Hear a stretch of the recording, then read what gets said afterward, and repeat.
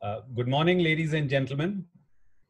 It's a great pleasure to welcome you once again on this, the 12th edition of the ISG Masterclass. This morning, you are seeing a slight change in the format. Instead of Professor Govind Makharia starting the session and introducing you to the session, I am doing the honors for the simple reason that Professor Makharia is the speaker this morning. So far, we have had 11 excellent sessions of the ISG Masterclass that have been thoroughly enjoyed and appreciated by the audience. As you know, we have had a large number of people tuning in for this program, not only from India, but from neighboring countries, several African and Middle Eastern countries. And the response has been quite gratifying for the ISG Governing Council. Today, the topic on which Professor Makharia will speak is an approach to a patient with chronic constipation, which is an extremely common problem, seen quite as much by the general physician, if not more, than by the specialist gastroenterologist. So I expect Professor Makharia to speak to the physician as well as to the gastroenterologist in how they would approach this problem. For this morning session, the panelist is none other than one of our very recent past presidents and a well-known figure in gastroenterology circles, Dr. Naresh Bhatt, who is tuning in from Bangalore and will be moderating during as the session moves along. You're all familiar with the format. In fact, so familiar that we can already see about half a dozen questions in the chat box awaiting Govind even before he has begun his talk. So all of you are requested to send in your queries on the chat box, and somewhere halfway through his talk, at about 20-25 minutes or so, Professor Makharia will break, and we will have a few questions that will be taken. The session will be conducted by Professor Naresh Bhatt, and thereafter we'll complete the talk. At the end, as we've been doing in the last 3 or 4 sessions, Dr. Makharia will have a few multiple choice questions for audience participation and audience poll on these questions. And then we'll take up as many of your questions as we can manage before we wind up for the day. With these few words, I will now invite Dr. Govind Makharia to please deliver his talk on an approach to chronic constipation. Govind, please. Thank you so very much, Dr. Saraswat. I'm so happy to join ISC Masterclass today as a speaker, and this is a true honor to me to speak to very august audience. Thank you, Dr. Bhatt, for moderating this session, and I'd like to share my screen, and we go to 1 second.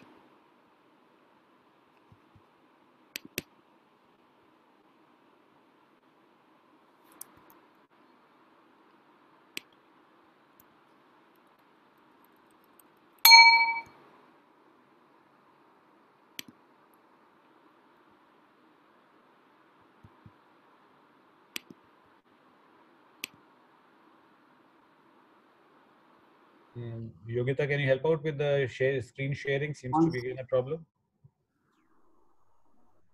Sir, can you see yourself, Dr. Govind, sir? Just 1 second. Might be it's got minimized.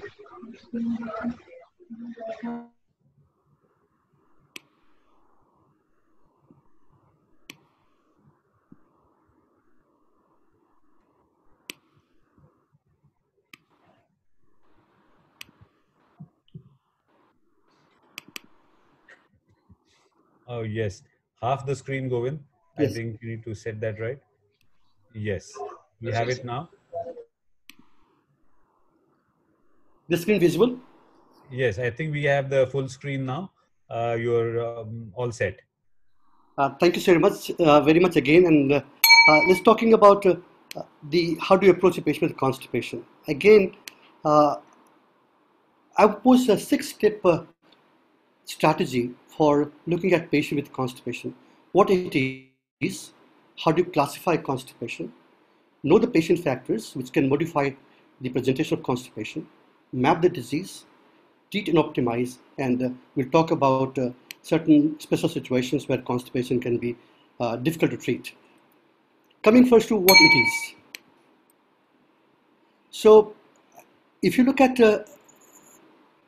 the constipation and the normal physiology of defecation, we have a stool comes in the rectum, and this stool keep accumulating in the rectum. There's increase in intrarectal pressure, and subsequently there will be many more things will happen in the anorectal coordination, which leads to stool.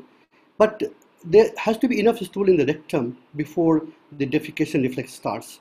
If there is a defecation reflex to start, there has to be increased intrarectal pressure, and defecation occurs, then there will be relaxation of pivorectalis muscle that leads to opening of angle between rectum and anal canal, and also there is a relaxation of external anal sphincter and internal sphincter, and everything is complete, then there will be passage of stool completely, and the person will have a complete defecation. So this is a normal physiology. If there is any defect out here in the process, they will lead to constipation. For example, the coordination at anorectum is of extreme importance.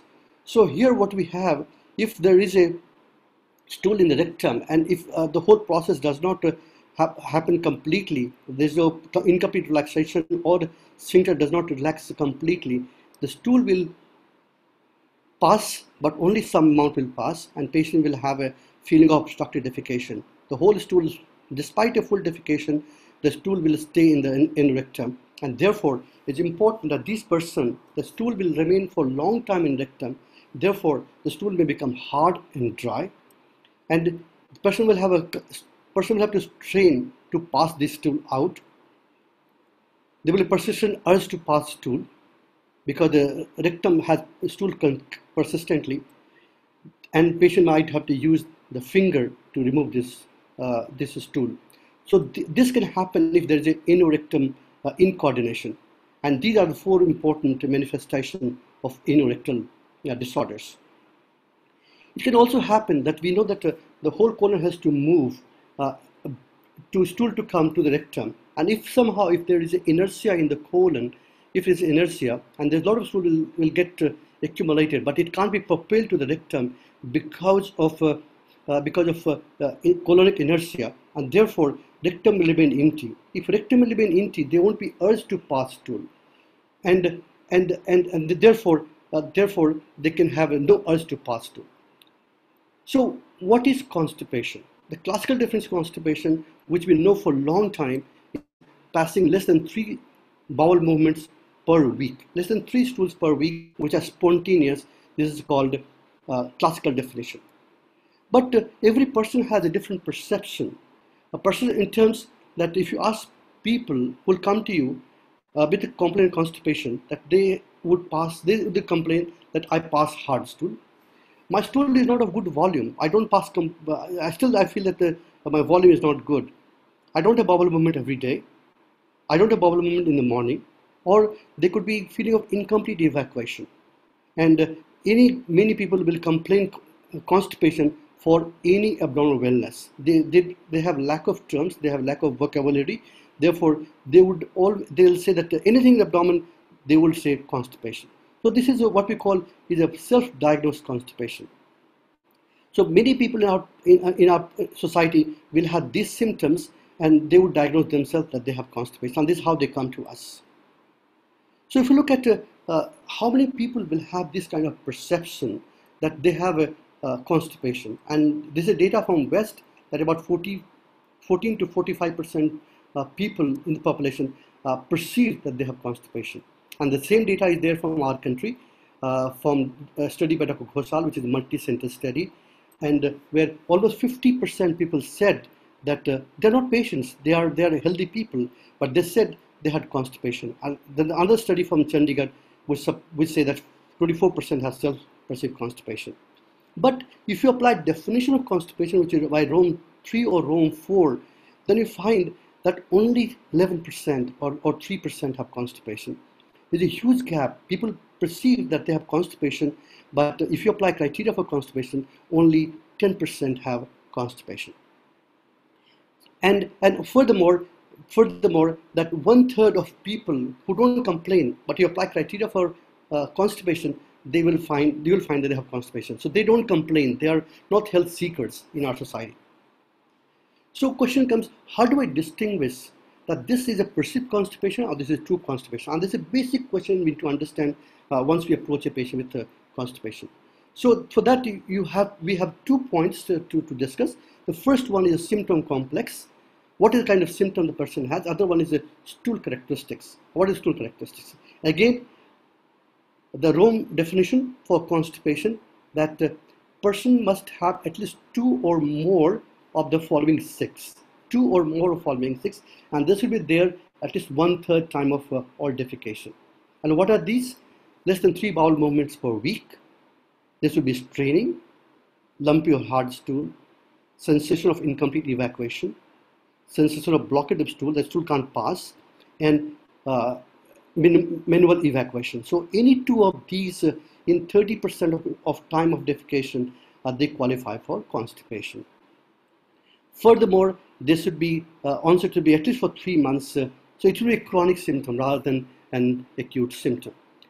Now coming to other characteristics, so we have a 6th symptom lasting for at least 2 of them for in at least 1/3 of defecation, and other one is stool characteristics. And there are the 2 points. All of us know the rectum is the driver of frequency. The defecation reflex starts from rectum.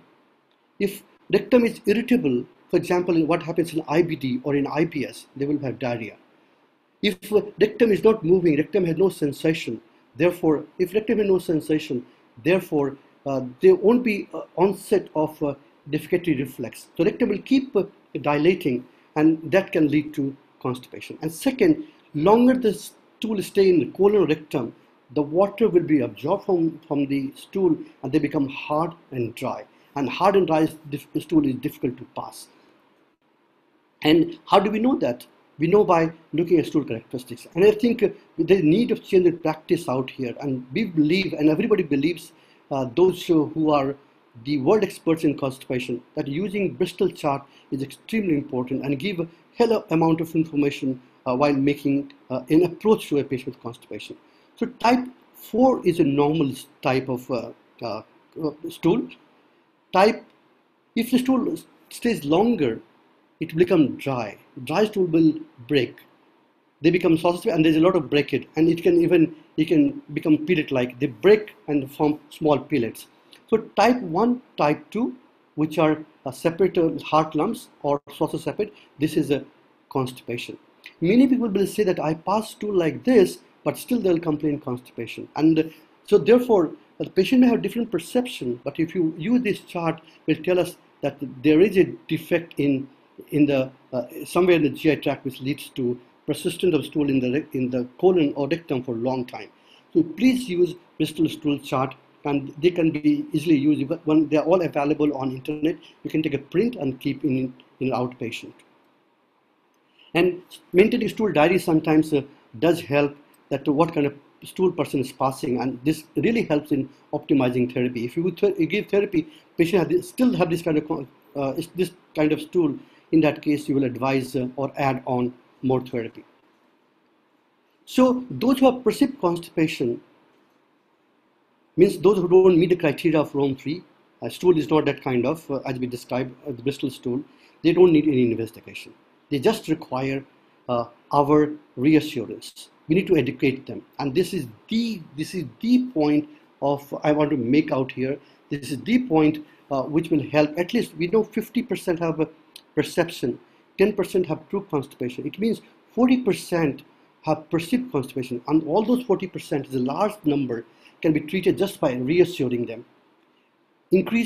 Ask them to increase the fruits and vegetables, and also utilize a gastrocolic reflex. We know the gastrocolic reflex is important, that once a person eats, there is a colonic contraction that's called gastrocolic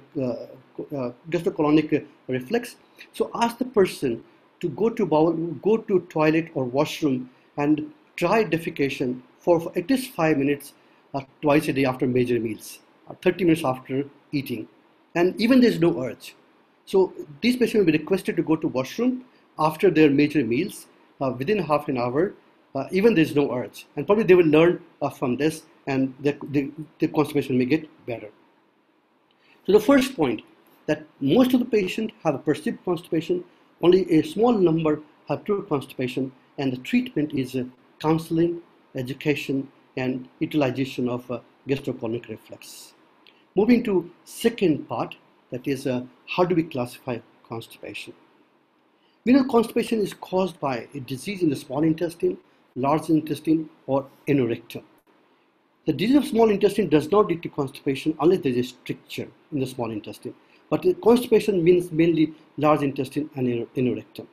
So constipation can easily occur if there is obstruction to the flow or in the tube. There is an obstruction by either by tumor or inflammation. There will be constipation, and they are typical organic disease. If the colon wall does not move, and if there is no propulsion because of myopathy or neuropathy, so the stool will not move from one part of colon to other part of colon, and therefore this can occur also both because of organic diseases like myopathies or neuropathies, or by functional nature also. If there is a defective anorectum we just discussed, there could be pelvic floor dyssynergia, and in many people there is a constipation. There is true constipation, but no demonstrable etiology, and they are typical functional constipation. So organic, all we know that any kind of obstructive lesion, mitotic lesion, solitary rectal ulcer, proctitis, fecolis, all can lead to constipation. And second group is once there is any amount of myopathy or neuropathy, either primary or secondary. Secondary means those who have diabetes, those are hypothyroidism, those are hypercalcemia. There is a myopathy, and therefore that can lead to propulsion in the defective propulsion in the colon, and therefore constipation.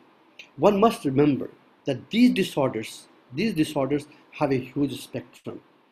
To start with, when the colon does not move, they will not have classical symptom of no urge to pass stool, but they will behave like irritable bowel syndrome or functional constipation. But as time passes by, months and years, they lead to chronic intestinal suture obstruction. So all these patients have chronic intestinal suture obstruction. They'll come to us with constipation as the prime symptom, say a couple of years before. So as I said, if there is a defective propulsion, so the stool will not come to the rectum will remain empty, and therefore they won't be asked to pass stool. And same pathophysiology, this is what we call slow transit constipation. It means the transit is slow in the colon, therefore there is a constipation. And this is a very important disorder we need to understand. And this can lead to chronic intestinal suture obstruction. The second point is a defective anorectum. Again, this is very important to understand that how it happens. So for this, we have a stool in the rectum, but again there's a defective propulsion, and the stool does not pass completely. It gets obstructed because of incomplete relaxation of external anal sphincter, which is a condition called anismus. If there is incomplete relaxation of anorectal sphincter, this is called anismus or pelvic floor dyssynergia, and therefore there will be obstructed defecation. Again, we know symptoms: the stool will be hard, dry, there will be straining, there will be persistent urge, and there will be manual evacuation. This condition is also called earlier as fecal evacuation disorder or obstructed defecation. So what a type of constipation? We discussed functional or organic. Majority of constipation are functional, 80% are functional, only 20% are organic. And among the functional, we have three types: normal transit, which is typical functional constipation, or we can IBS constipation type. We have slow transit, where colon does not move, and we have pelvic floor dyssynergia. And more importantly, there's always a combination of any of these, and they can come as a combination. In organic, we know we have mechanical, we have drugs, and we have systemic causes. So for second part, majority of constipation are functional, 20% organic, and this could be normal transit, slow transit, and pelvic floor dyssynergia. Moving to the third aspect, which is also extremely important: no patient factors. And what are these factors? Setting is important: age, higher age, low food intake because of any cause. Somebody has a advanced mitosis, they will have low food intake, therefore there will be constipation. Then there is not enough stool to induce constipation or induce defecation reflex. There could be multiple underlying conditions. Medical conditions can also induce. There could be multiple drugs, immobility, depression, and all of these either they are the primary cause of constipation or they can modify the severity. Suppose somebody had IBS, and if they start taking drug for depression, the symptom of constipation will increase in severity. So this could be either sole cause or there could be modifier for constipation. Coming to what are the disorders which systemic diseases which can lead to constipation. We all know multiple endocrinopathies, things like diabetes, hypothyroidism, hypercalcemia, or even chronic renal failure can lead to constipation.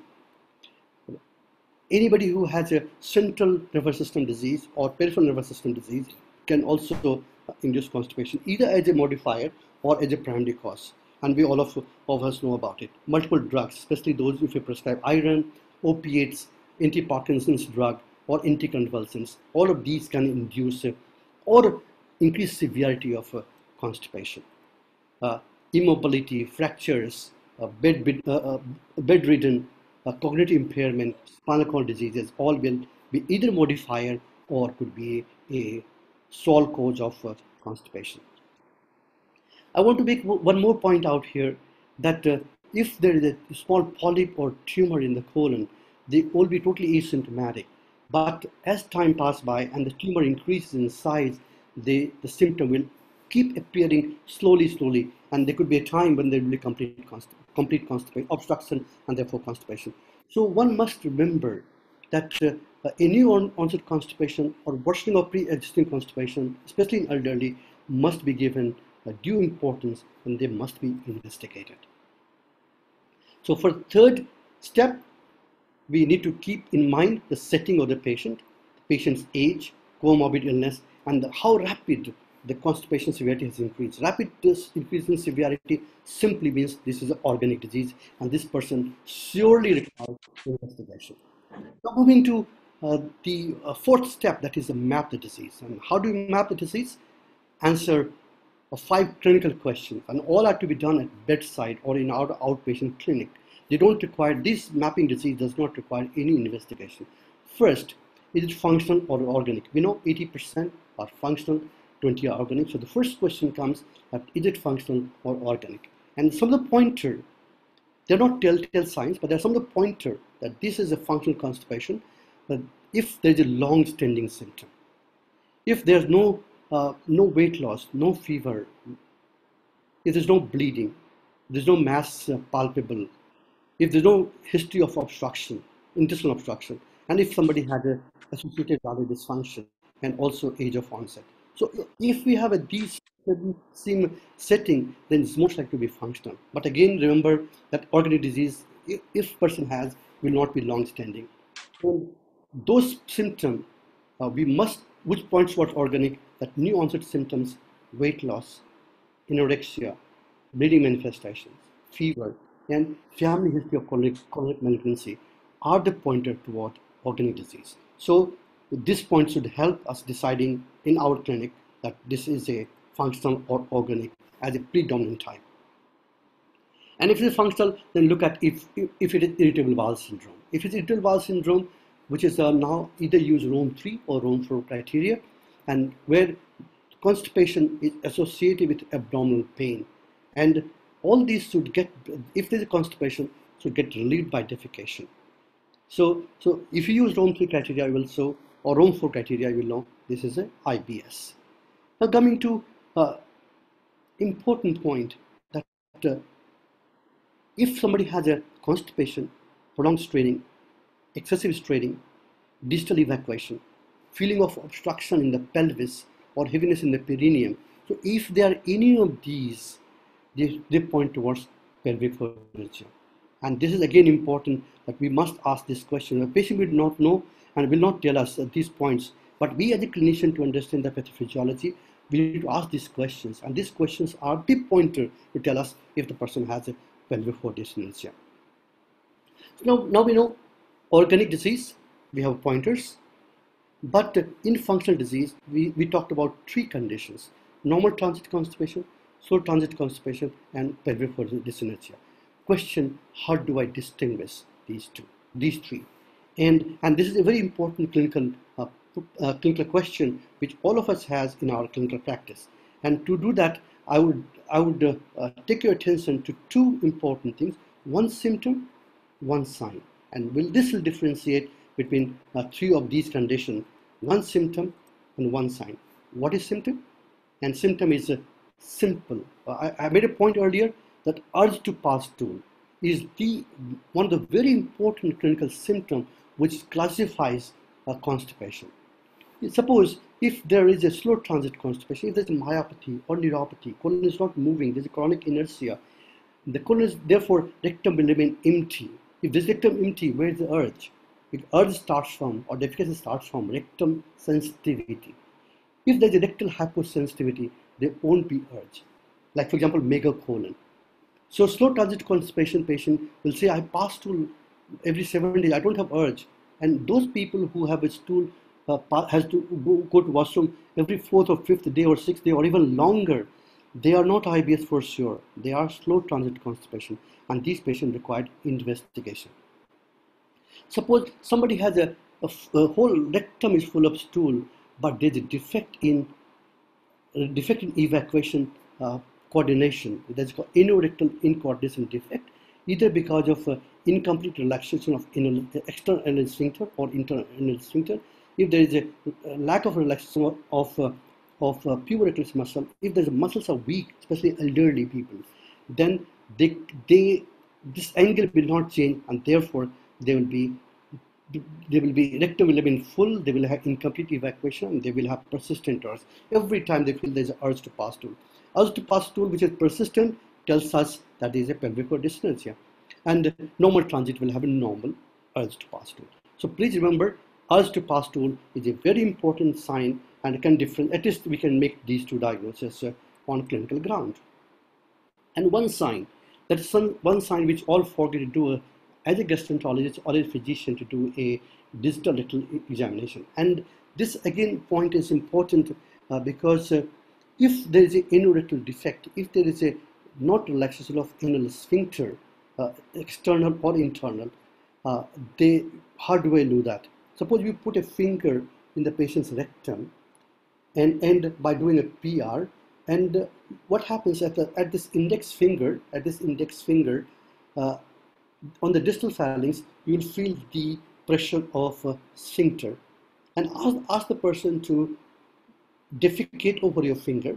So once he defecates, if it's normal, the sphincter will relax, and therefore you will find that there's a less pressure on your index finger. But paradoxically, it can constrict because of external sphincter. Rather than relaxing during defecation, during attempted defecation, there will be increased pressure on your index finger. You know for sure this is a defect in relaxation of external anal sphincter. Therefore, this is a pelvic floor disorder. So doing a rectal examination is an important, especially to distinguish if the person has a pelvic floor dyssynergia. And it is seen that by doing a distal rectal, you can diagnose 73% compared to manometry. Therefore, some people call this is a golden finger. DRE is now called golden finger in terms of constipation. So, one more point, with this clinical, we come to who needs investigation. And we know 80% functional, 20% organic. So those people who have signs of organic disease, like weight loss, anorexia, low hemoglobin, bleeding per rectum, fever, and if they have a mixed with diarrhea, all these patients will require investigation because they point towards an organic disease. And if they have features of pelvic floor dyssynergia, or if there are features of slow transit constipation, means no urge to pass stool or urge to pass stool, they would require investigation. I think I'll stop here. So for this fourth step, map the disease, classify if there is a slow transit, pelvic floor, IBS, or organic. 2. Urge to pass stool and distal rectal examination, and filter out patients who require investigations. I think I'll stop here, and we can take some questions. Dr. Saraswat and Dr. Bhatt. Well, Govind, thank you for a very crisp Yeah. and lucid. Govind, there are some questions here. There are a couple of questions asking about in Indian patients, because our diets are different, should we have a different kind of criteria to define it as constipation, or do we just use the Western criteria? It's not really Western category. This now, you know that the study has just come from, which is a multi-center study with the Udekosal also part of that. So probably that criteria will apply to us. I'm not sure that we will need to change our definition because of our dietary pattern. Certainly we take more fibers, so therefore we should have more frequency rather than less frequency. So defining diarrhea will be still different, but constipation I think should be. And also we know that the criteria of constipation is not only the number of stool, there are other parameters. There are 6 parameters on which you decide constipation. For example, straining, the feeling of obstruction, menu evacuation. So if any 2 of them are there, you will define constipation. So it's not just the 3 spontaneous bowel movements per week. There are more criteria that we need to apply. Absolutely, sir. Right? Yeah. The other thing is that you said straining. Now, someone wants to know from Patna, Dr. Ravikant wants to know, straining, is it just a subjective criterion, or do you have some kind of definition as to how long he sits in the toilet or whatever? I'm not too sure about it, but straining is a subjective criteria. It's not objective. Patient tells that I have to strain, and this is somebody has to stay in washroom for half an hour. It might mean does this patient have a pelvic floor dyssynergia or even a slow transit. Why the person has to stay? If there's an urge to pass stool, if it's going to washroom to pass stool, and has to wait for so long, it means there's some defect in the pathophysiology. The defect is the rectum is empty, therefore, but he going to washroom as a normal, but there's nothing can come out because there's no stool in the rectum, or there's a persistent lot of stool, but it can't evacuate because of a defect in rectal coordination. Another question is, should we consider dyssynergic defecation as functional, or can it be organic as well? This question is from Dr. Siddesh from Bangalore. Dr. Siddesh, this could be both organic and functional. Simply, somebody had an anal fissure. So this person will not want to go to pass stool because of a lot of pain. Passage of stool leads to pain. So those who have anorectal organic disease, especially either there is an anal carcinoma or if there is a active fissure, then they will behave like pelvic floor dyssynergia. But otherwise, most of them are functional. 2 questions on clinical thing is, one of them wants to know, where is the Neeraj from Hyderabad wants to know where is the site of pain in patients of constipation. And another question from Dr. Ajay from Rishikesh. He says there's a lot of family history that we find in these patients. Do you think there may be genetic factors, or is it just dietary factors? Okay, 2 very important questions. And the first one, that pain, where the pain is. So if there is an organic disease, if there is some kind of obstruction, then most people will have pain in the central abdomen. That point was organic. But other one is like feeling of heaviness, or feeling of because the rectum is full, and therefore person will have that feeling of pain or discomfort is more in the lower abdomen, because there lies the rectum or in the pelvis. So they will have a heaviness in the perineum or lower abdomen if there is a obstructive type of defecation, but otherwise it could be central. And we know the IBS patient's pain will have both mid abdomen and lower abdomen. The coming to second part was what is the question? Just one point. Family history. Family history. Family history. All this behavior of bowel movement and constipation is familiar. And this is one of the important determinants of constipation in our society. We know that most Indian will believe that all disease starts in abdomen. And they would see that any element they have, everything is my pate is a region for everything.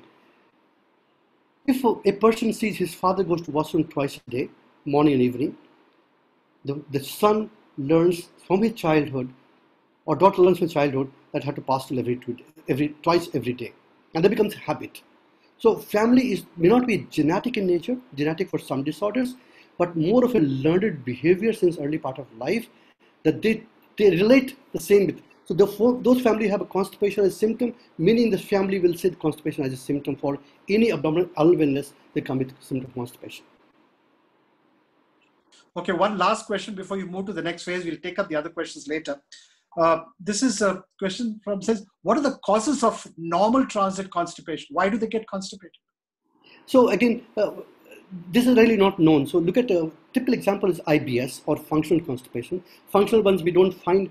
The 2 point I want to make here, and there's a lot of confusion about it.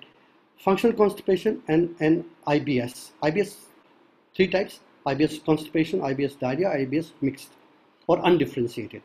So those who have a pain, we call it IBS. Those who don't have pain, we call it functional constipation in the ambit of functional bowel disease.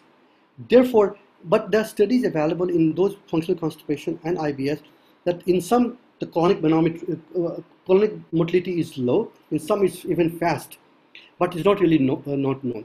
More important is a perception, and one of the basic pathophysiology of IBS or functional constipation is a perception. The rectum is slightly less sensitive, therefore it does not induce the defecation reflex, and therefore patient feels constipation. I think we'll move on to the next part of your talk and take up, there are plenty of questions. We'll come back to them subsequently. Thank you, Govind. Just go ahead. Thank you so much. And we can move to our 5th strategy, that is treat and optimize. And before we treat to optimize, we left at who needs investigation. So what are the investigation? We filtered patients who require investigation. We know those who have organic disease, those who have a pelvic dyssynergia, those who have a serotransit will require some investigation. So what investigation? So mapping the disease, we need to know that if there are alarm features, if there is rapid worsening, if there is new onset symptom, especially in elderly, and if there is obstructive defecation, then it means this is an inflammatory or mitotic disease, and surely this patient will require a endoscopic examination, either sigmoidoscopy or colonoscopy, or CT intergraphy, depending upon what your clinical differential diagnosis here. So these patients will certainly require investigation depending upon what other clinical features are there. So those patients who have no urge to pass stool, they have constipation for a long time, they pass stool every 6th, 7th day or 5th day, and this they don't pass stool, they require high dose of laxatives, and they come after years of consultation at many places. Most likely they will have a slow transit constipation, and this could be because of diabetes, hypothyroidism induced myopathy, or many other such conditions, and therefore we need to survey systemic diseases. For slow transit, we talk about colonic transit studies, and this patient will also require colonoscopy to rule out any obstruction, and ultimately, if there are facilities, we want to really map that what is the defect in colonic motility. For those who have persistent urge to pass stool, you think of pelvic floor dyssynergia. We need to do 2 things to know. We want to know pelvic floor function and pelvic floor structure. For look at function, we want to do high resolution anorectal manometry. We want to look at rectal sensation, and look at structure. We want to do defecography, which could be either barium or MRI based defecography. And those who have IBS or functional constipation, they may not require any specific investigation. At best, depending upon, we might do a sigmoidoscopy, but otherwise, certainly hemoglobin and ESR to be done to look at if they are underlying. And I must point here again that all these diseases, they all pass through a spectrum, and all these will qualify for diagnosis for IBS. So one, keep in mind that which IBS will require investigation is our clinical sense.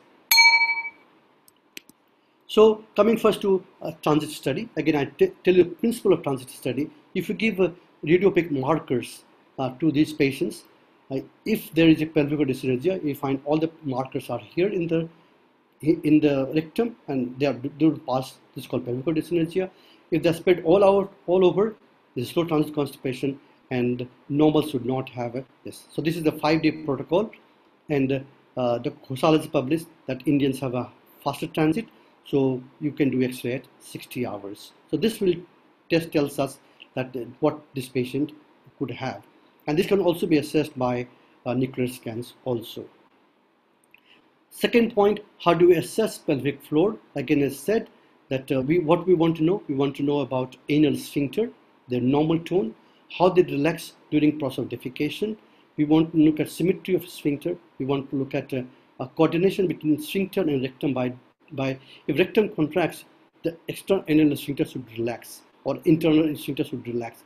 And this is a recto-anal inverted reflex, which we see in either manometry or even in distal rectal examination. Even in distal rectal examination, we can look at recto-anal inverted reflex.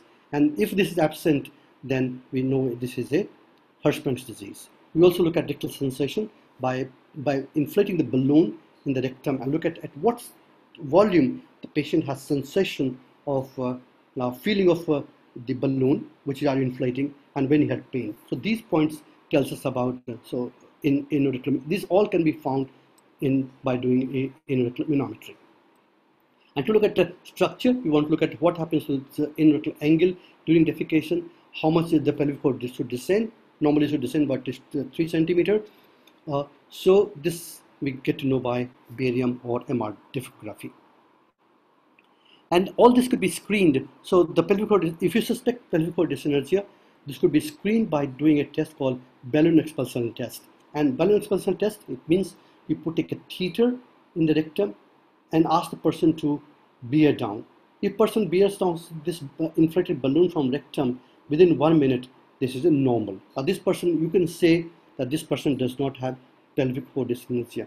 And this can be done even at places where there's no manometry facility available. Taking a tube, rise tube, putting in balloon, and then that you can do that. Now, in manometry, there are some characteristics of pelvic floor dyssynergia.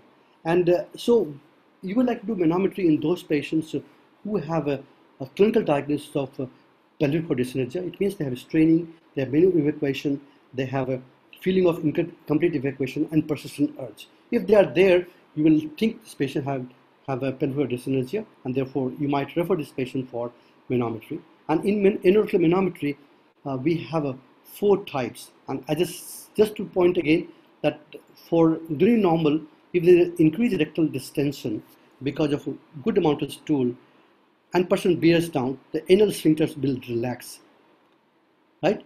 So rectal contraction, anal sphincter relaxation, the 2 main factors. This is a push force from above, the rectum contracts and anal sphincter relax, and that leads to defecation. What happens if you find the rectum is contracting, because we see a red zone here, red means high pressure. The person is contracting, he is passing stool, trying to pass stool, but the anal sphincter, rather than becoming low, this would be yellow or blue, this is a high. Red represents high pressure. So while the person is attempting defecation, the anal sphincters are not opening up. The pressure rises. That's called paradoxical contraction of anal sphincter. This is a pelvic floor dyssynergia type 1. And this is one of the most common type of pelvic floor dyssynergia. And there are other 3 types also, but this is the most important type. It means the push force is there, but anal sphincter does not relax. And we want to know the whole process of defecation. We do a defecography, which could be MR. MR is much better than barium defecography. And now MR defecography is available at many places. And there you look at the rectal angle, the opening of rectal angle. You look at descent of the pelvic floor, and based on that you will decide there is any amount of abnormality. And you can also look at prolapse of rectum in this defecography. So this is again important investigation. Every lesion have a spectrum. No lesion have a full-blown disease at one time. They pass through multiple phases, and they can present at any point of time. So as a clinician, we must remember the spectrum of manifestation. If you remember the most classical manifestation, there will be end-stage disease. And they're easy to make a diagnosis because the symptoms are very classical, but the opportunity to treat are much less here. In advanced disease, we just do palliation. So one need to, as a clinician, we need to understand the whole spectrum of manifestation. For example, again, look at this person who has a small polyp convert into malignancy, and over time, the tumor increases in size. Early lesion may just look like a functional constipation, but with time, this tumor become more symptomatic. He may come at this stage when there is a small lesion. He may come at advanced stage when you're sure that there is a large obstructive lesion, because symptoms are quite remarkable here. More constipation, bleeding per rectum, feeling of there's a clinical obstruction. We are happy to make a diagnosis here, but this is an advanced stage of disease. We'll be more happy to diagnose this disease at this stage where I have more opportunity to treat this person. And one also remember that those patients who have a defective myopathy or a neuropathy disorders of smooth muscle, before they become classical chronic obstruction or pseudo obstruction, they always have phase when they have a slow transit type constipation, or they can present just like IBS. And now we have Indian guidelines on constipation, which is led by Dr. Uday Ghoshal, and this is published last year in our journal. So one would like to read this article. Now, so with this, we mapped the disease, we mapped clinically, and we did an appropriate investigation. Now coming to how do you treat and optimize therapy. So as usual, the first one is educate and reassure them, increase bulk, and utilize gastrochronic reflex. Just to repeat again, that ask the patient to attempt bowel movement for 5 minutes, twice a day after major meals, at 30 minutes after eating, even there's no urge. And modify the modifiable patient factors, which is again important. There's some drug is causing constipation, maybe try to change the drug to other class, likewise. So principal constipation are 3 principles mainly, that you need to have patent tract, which is mainly organic. So the tract should be patent. There should be a good amount of bulk of stool. Small bulk will have difficult to pass stool, and they should have good amount of water content. Dry stool is difficult to pass and difficult to move. So there should be a good amount of water content in the stool. There should be adequate intestinal motility, and there should be appropriate defecatory apparatus. And all these pathophysiological abnormalities which we detected, which we discussed earlier, will decide what treatment patients should receive. Coming first to appropriate stool bulk and water content, which is the prime of therapy, which is the first line treatment of constipation or laxatives. And here we have first line drugs and we have second line drugs. The first line, the bulking agents, the hyposmolar agents, the colonic stimulants, the stool softeners so that the stool can pass easily, lubricants, and enemas. So these are the first line therapy. I think all of us know about it. And we have second line, which are newer drugs. There's where we can put more water into the colon and increase motility in the colon. We'll come back to each one of them in quick succession. Coming to the bulking agent, so more fibers to the diet and to the we can add as a supplement. But please remember one point, that Indians already have a good amount of dietary fibers. They already have about 40-50 grams of fiber per day against recommendation of 30 to 40 grams of fiber. Against the recommendation of 30 to 40 grams of fibers, people are only taking more fiber. So giving more fiber may do more worse to symptoms, because these fibers can lead to bloating, flatulence, and other defects. So fiber is not therapy for all constipation. One need to know that if the personal fiber intake is low, you add fibers. Then we have a hyposmolar agents. One of them is a polyethylene glycol, which come at 70 grams sachet, and this is a good drug because this will increase the water content of stool, and therefore the easy to pass stool. One can use lactose also, but lactose also has a side effect of sweet taste. Stimulants are not very commonly used, but those who have a slow transit type constipation, one can use bisacodyl or one can use sodium glucosulfate. And I believe these two are wonderful drugs for treating slow transit constipation. And many people use Senna. Senna is mainly once you must be seeing that a lot of patients take Kayam churn, which also has a Senna in it. Then one can use lubricants like we can use paraffin, you can use magnesium, and one of the example is where you can use any kind of preparation which has a paraffin, liquid paraffin, which helps in propulsion of the stool, and certainly enemas.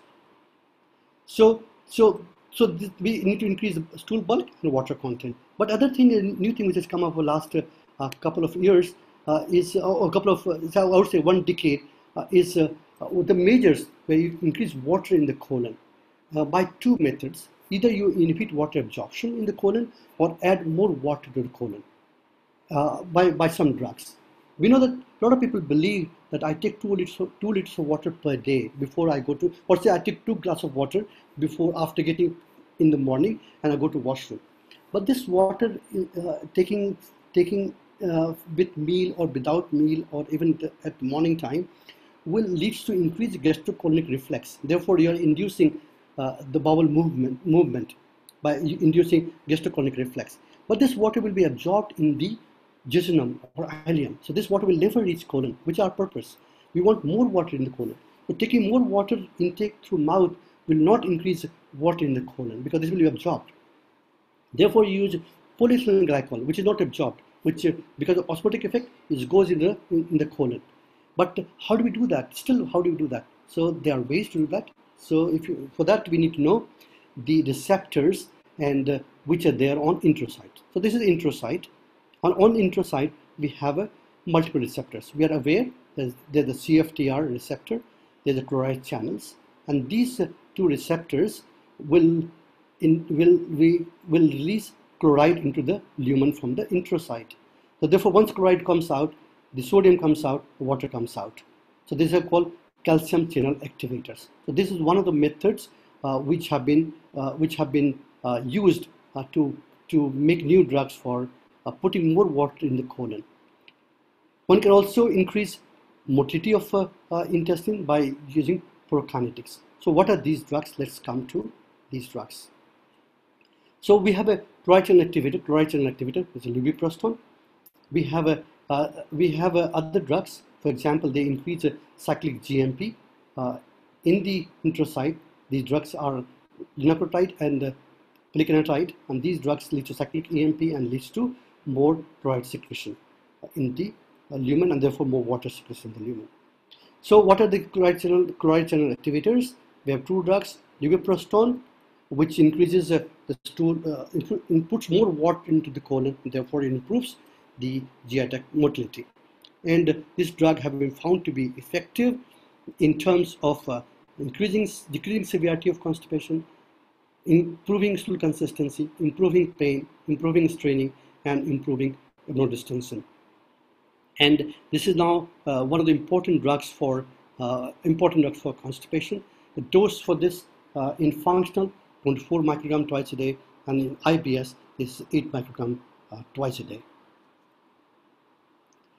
Certainly, this drug must not be used if you suspect mechanical GI obstruction and should not be used in pregnancy. The other drug is, this drug is available in our country. I think many of you must be using it. The other drug is linaclotide, which increases cyclic GMP and therefore leads to activation of CFTR and chloride channels. Therefore, put more water in the colon. Again, this drug also is found to be efficacious compared to placebo. The other drug which is not available in our country, this is a plicanatide, 2 RCTs, better than placebo, but again, look at response is just 20%. So certainly it will have a high number to treat if you use this drug. Other new drug which is coming up, this is called sodium hydrogen exchange inhibitor. This is tenapanor, and this is looks to be a good drug. This is not available, is not approved till now, but one study in IBS constipation type in 356 patients, 2 studies in fact, and shows that it improves constipation in 61% of patients. So this is likely to be an important drug in the portfolio of constipation. Third principle of treatment, improve intestinal motility. So we know that if you have a 5, so histamine is important component, 5-HT is important component which improves motility. And there are multiple types of histamines that's called multiple type 3 and 4. So this 5-HT4 agonist, there are many drugs, that's cisapride, tegopride, which are now banned. The new drugs are prucalopride and neronapride. So these drugs are becoming an important drugs in the portfolio of constipation. Prochloropride available as 1 milligram, 2 milligram, or 4 milligram. In our country, is available as 1 milligram and 2 milligram. That is agonist of 5-HT4 receptors, and therefore it improves cholinergic motility. And summary of 6 phase 2 and phase 3 studies using prochloropride. If you look at more than 3 stools, it varies from 12 to 56%. And now the one phase 4 studies over 6 months shows 21% patient have a improvement in their symptoms. Other drug that we know, the bile salts, if it's not absorbed, then leads to diarrhea. So if you block the bile salt transporter in the large intestine, that can lead to more water in the, so more bile salt in the stool, therefore more water in the colon. Therefore, this method have been used, and this is a bile acid transport inhibitor. The drug is ilobixet, and this drug is efficacious in 22% compared to 10% in placebo. This drug is still not available. So which drug, so many drugs, which drug to choose? We have 2 ways to look at it. Either we have a data based upon head-to-head comparison or network meta-analysis. I'll come back to that. So looking at what is the number needed to treat, which are the good drugs? So this is a pool of many studies that if you're using osmotic agent or stimulant, the NNT is just you have to treat, to get benefit, you treat 3 patients. Polyethylene glycol, much better. You treat about 2.5 patients, 1 patient you get better. Levoprostone, NNT is 4, and prochloropride, NNT is 6. So still now, in garden variety constipation, our usual laxatives, they are better. And these drugs are to be used because they have to use more patient to get benefit.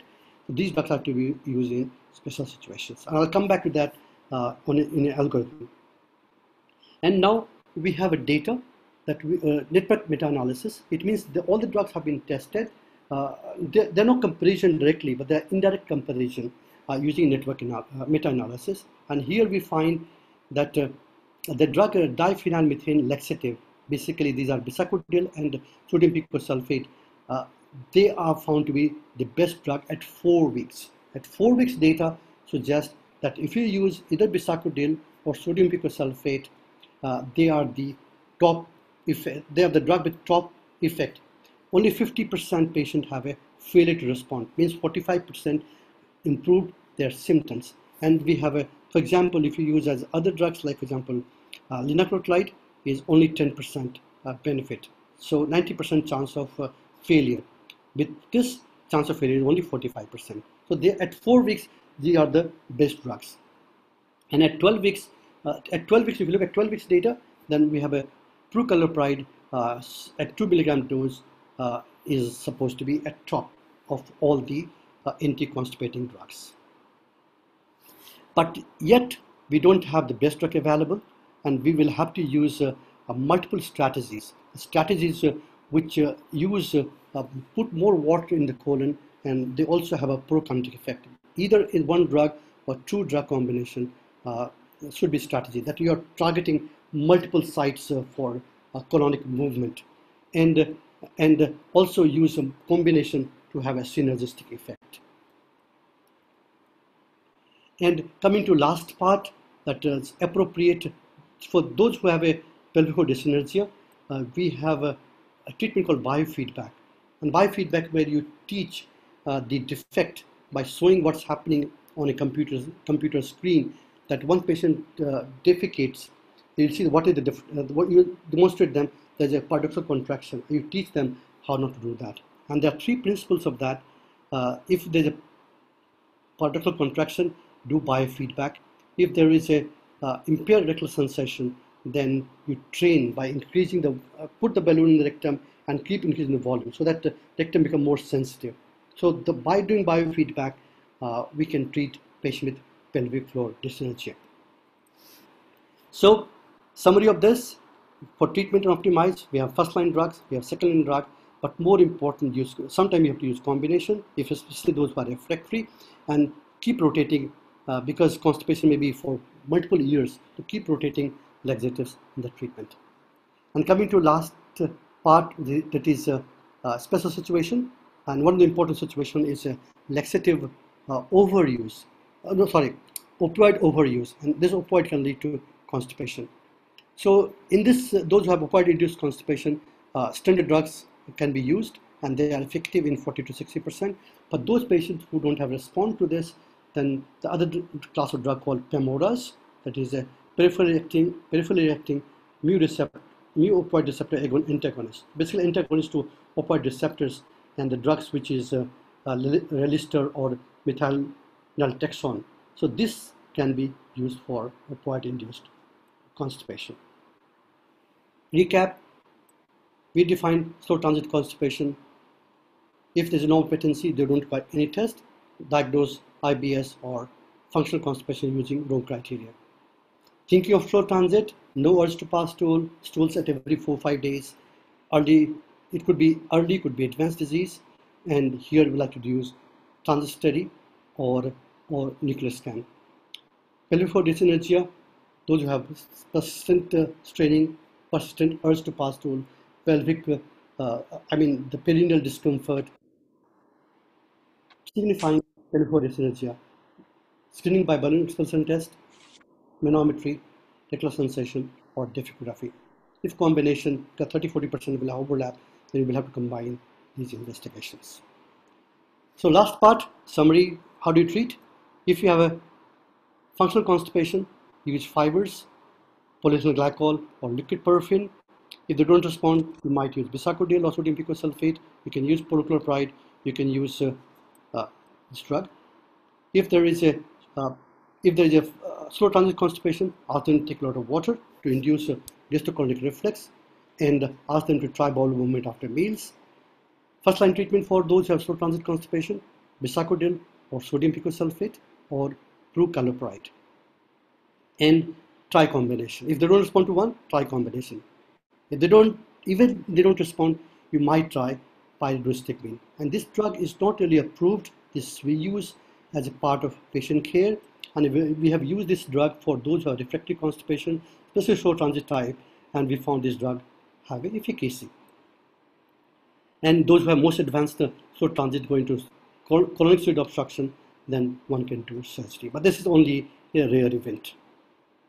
Those who have pelvic floor dyssynergia, what not to do? If you have pelvic floor dyssynergia, one thing one must not do is don't give fibers. Fiber is not panacea for all constipation. If you give fiber to this patient, you saw a picture, the stool will become more in the rectum and there will be more discomfort, more symptom. So if you suspect pelvic floor dyssynergia, don't give fiber as a treatment for this person. Treatment is biofeedback, which may not be available everywhere, but if it's available, this is very effective in up to 60 to 70% patients. Now this biofeedback can also be done at home, which is not available in our country, but in the US, people are using, especially Dr. Rao, who is the master of constipation, is a world leader in constipation. They have devised the home-based biofeedback, Dr. Satish Rao, and we need to teach them diaphragm exercise. I could show these things by showing, but again, this is not platform where I can show, and they are relaxation technique. If not available, refer for those centers for biofeedback. But meanwhile, you try something which is a polyethylene glycol or liquid paraffin or combination and modify the dose.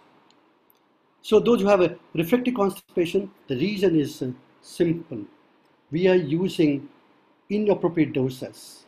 We are using inappropriate patients. And more importantly, we are using a inappropriate therapy in this patient. If I use fiber for slow transit, the symptoms get worsened rather than getting better. And therefore, we must focus on pathophysiology, assess the cause, provide psychological assessment to these patients, and try and use combination. Modify all the modifiable factors, and still we know that no treatment of constipation provides 100% benefit, and therefore we need to have better drugs in this therapy. Lastly, the constipation is a big problem for any society. The person who suffers from constipation, they have very poor quality of life. They have millions of visits to doctors, and they undergo lot of investigation. If you look at a global population of, say, 10% prevalence of constipation, we have 700 million people in the world have constipation. And India itself, we have 13 crore people will have constipation. And if you look at perceived constipation, where patients feel I'm constipated, almost in our own country, there will be 21 million. Overall, 21 million people will have a perceived constipation. So we have a lot of unmet need. We need to change behavior of people. Indian people we should tell, as a physician, we should tell what is perceived, so don't worry about it, and what is true, which requires specific therapy. We need to have better understanding of disease. We should have simplified description of disease. There is a lot of confusion in literature. Everybody has a different classification of constipation. Therefore, the reader gets confused. Therefore, we should have a simplified description of the disease and drug with better efficacy.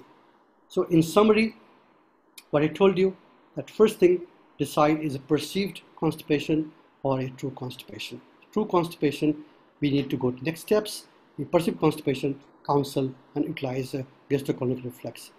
Classic constipation, if it's a true constipation, classify into functional or organic.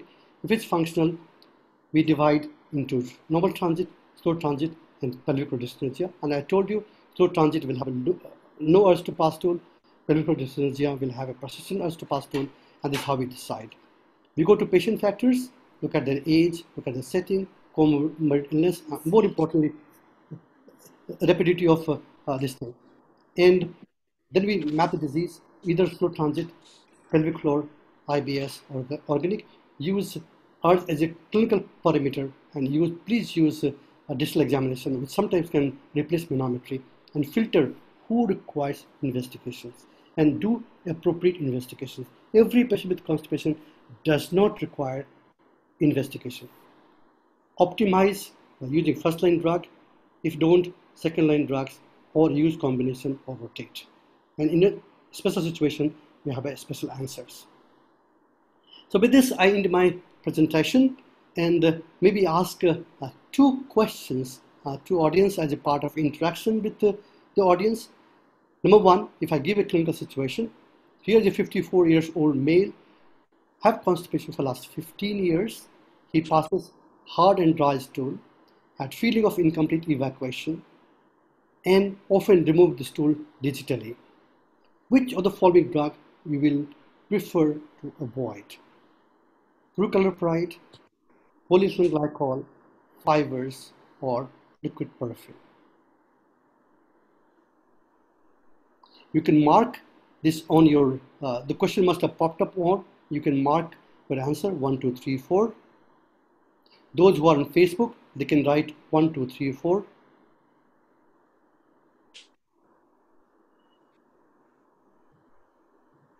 We're giving 1 minute for this, and we will have some answers coming up on the screen. Dinesh?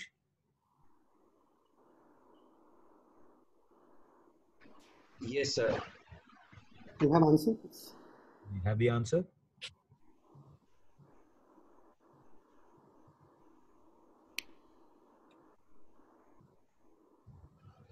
Amol sir, just share an answer.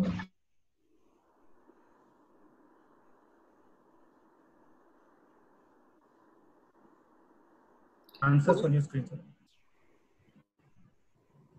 You can change your screen or you can read, Amol, you can read the answer. You can unmute and read the answer. It's 57% saying fibers and 22% PEG. Sir, perfect. So certainly we will not like to use fibers in this subset of people because fiber will further worsen the constipation, because this history is typical classical of pelvic floor dyssynergia. Now let's go to one more question, which is have you ever made a diagnosis of pelvic floor dyssynergia in your clinic? If you say yes, put 1. If you say no, then put 2. Those on Facebook can say yes or no by typing 1 or 2 respectively.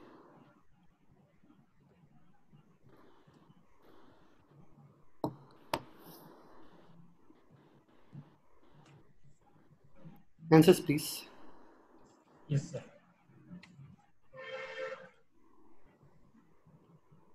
61% are saying yes, and almost 60-40. It's 60-40. So wonderful.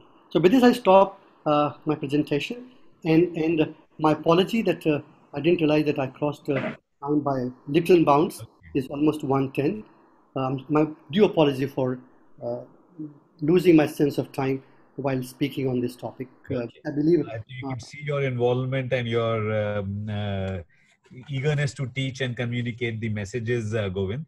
So what we'll do now is, although we have a relatively less time left, we have about 15 minutes in which we'll try and take as many questions as possible. So I'll start off with some questions primarily dealing with the investigations and a few questions about the mechanisms. While I think the treatment related, there's a large number of those questions. Some of them I'm hoping Dr. Bhatt will take up thereafter. So coming to the investigations, Dr. Krunal Patel from Jaipur as well as Amit Joshi from Indore and a few others wish to know about the balloon expulsion test. In what position do you recommend should it be done? What and whether weights are used or should be used? Anything about the duration and other details about how do you normally perform a balloon expulsion test in your practice?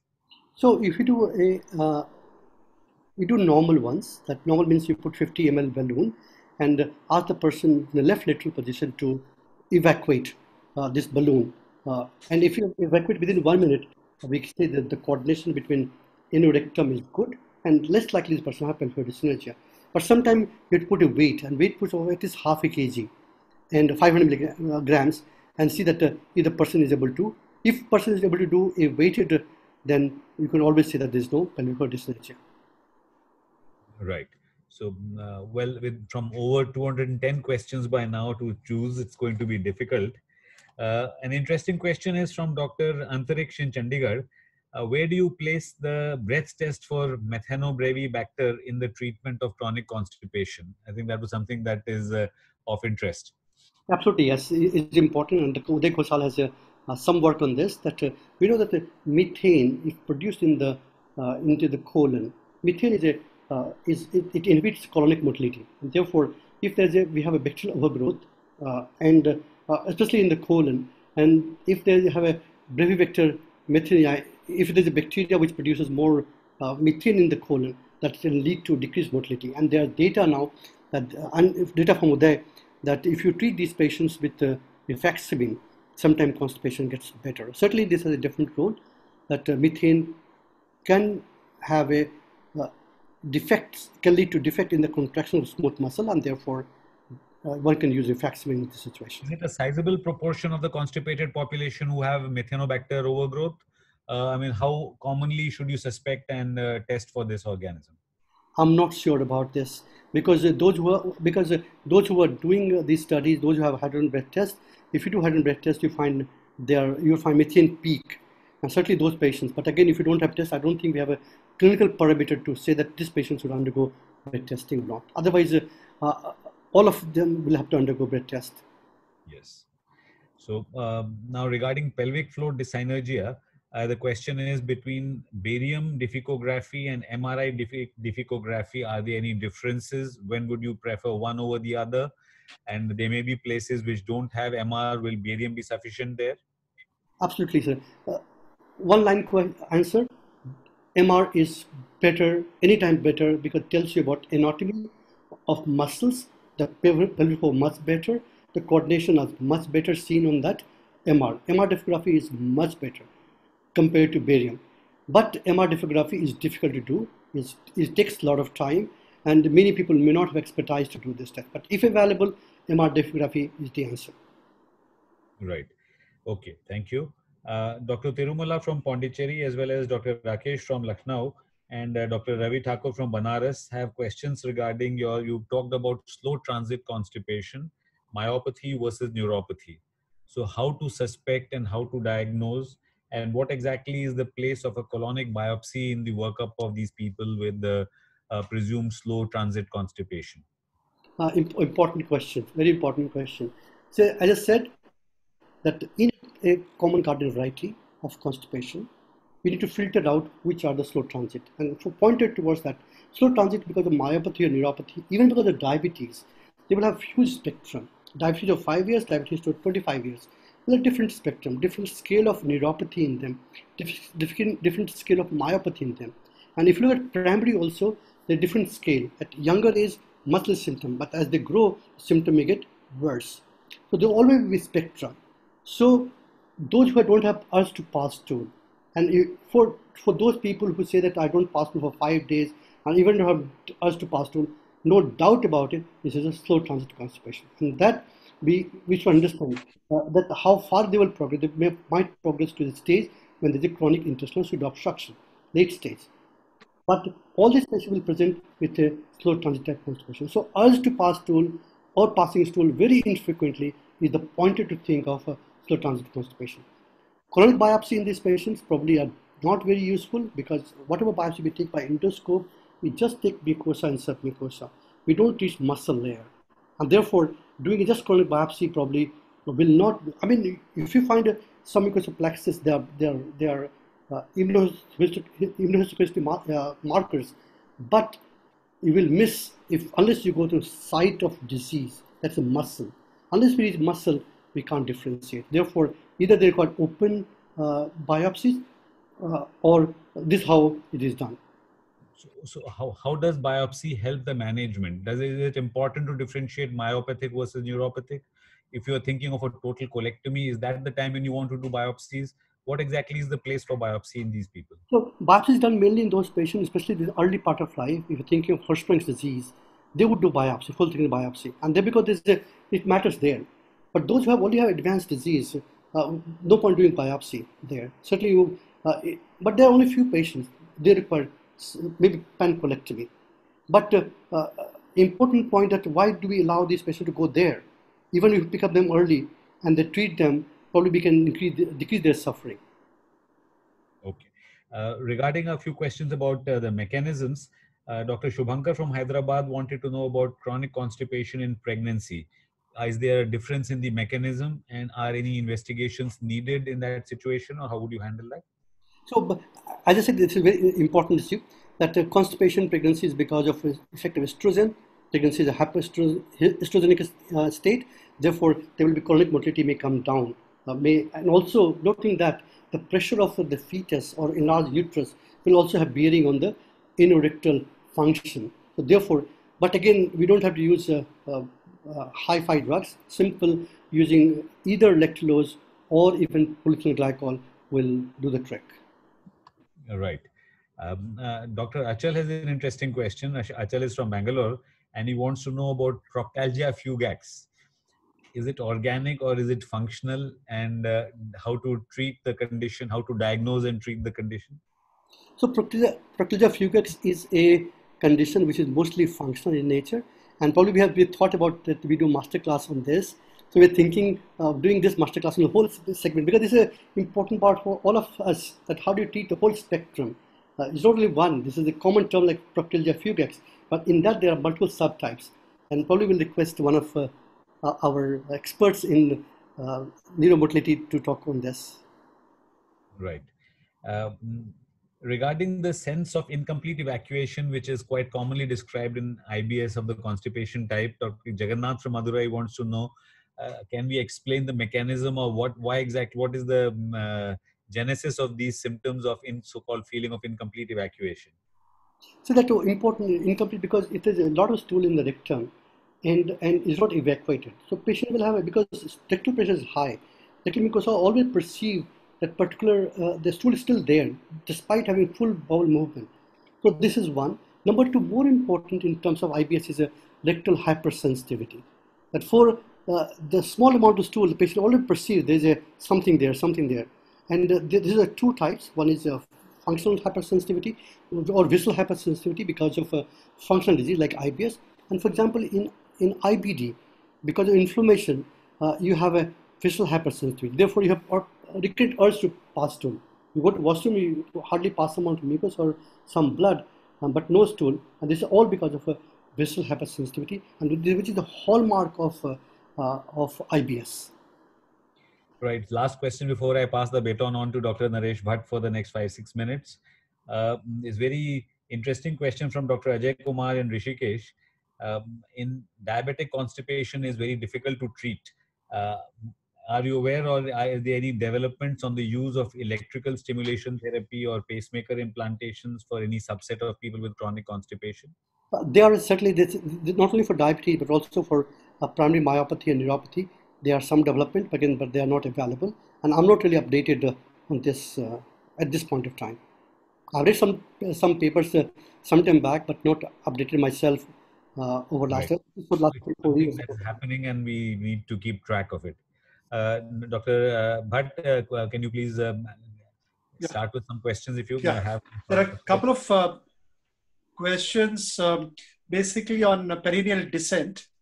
How do you really examine for perineal descent? Do you prefer it in the squatting position? And how do you diagnose a rectocele, and what is the role of surgery in rectocele? So, This is from Monish from Chandigarh. so hi Monish.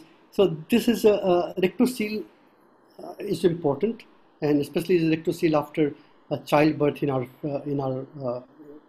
women, if they are unsupervised supervised deliveries, there's a damage, and rectocele becomes also an important issue there. Rectocele can be diagnosed easily on either barium or MR difficography. And the criteria that we take a normal descent is about 2 centimeter descent, and you look at from the neck of femur, look at distance. So there are criteria by which you will say there's a rectal prolapse, but all rectal prolapse do not require surgical treatment. And I want to emphasize time and again here that rectal prolapse may be a modifier, may not be sole cause. And if you do surgery in these patients prematurely, we are going to worsen their symptom rather than making them any better.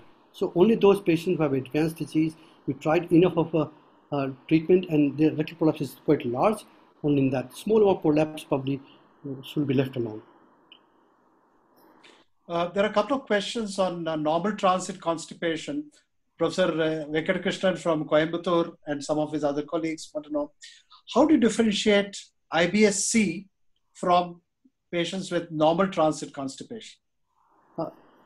This is a confusion. I think all of us get confused about it. Normal transit, it means this is no slow transit. So slow transit, so of all the constipation, three pathophysiology, normal transit, slow transit, and pelvic floor dyssynergia. For pelvic floor dyssynergia, we know how to diagnose. For slow transit, no urge or low urge to pass stool, and stool less frequent than usual. Normal transit means the person has a passive stool every day, but they feel incomplete. Incomplete is a part of perception. And so there's no parameter by which we can diagnose normal transit. So slow transit, we have a parameter, but there's a lot of gap between normal transit to slow transit. And all are, so this is a clinical, so we can convert normal transit to IBS-C or constipation. Both are synonym. For our purpose, we call it either functional constipation if there's no pain. Functional constipation with pain is IBS. Then we have a slow transit constipation and pelvic floor as a separate entity. And more importantly, the question on pelvic floor on transit. Sorry, yes, sir. Sorry, go ahead. Complete. Pelvic floor and slow transit can occur together. So all slow transits may not be end stage like chronic intestinal pseudo obstruction, but they could be an early stage where the patient don't feel to pass stool. The stool is not coming less. At the same time, whatever stool comes, they also have defect in rectum coordination. Therefore, they have combination. And combination, we must remember that this could be same patient can have both these together. Therefore, we should choose therapy accordingly. The question again on transit. Dr. Sunil wants to know, what is the protocol for transit study? Do we use the one that is recommended in India? Has it been validated? Or do we still use the Western one? So I may not have the final word on this because see the standard is what is defined in the West, and most textbook will write that.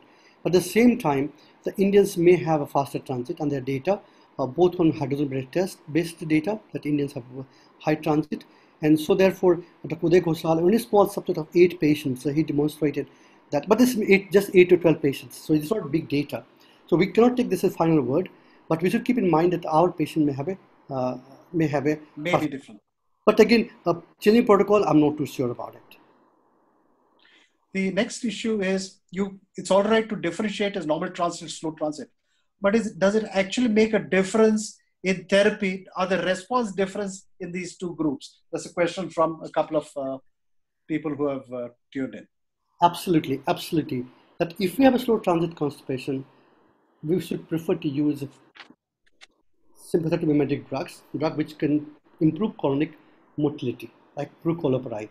This could be drug I prefer to use. I might like to use bisacodyl at the cost of its side effect, because bisacodyl is a great drug, but it leads to side effect in 40% patients, or sodium picosulfate.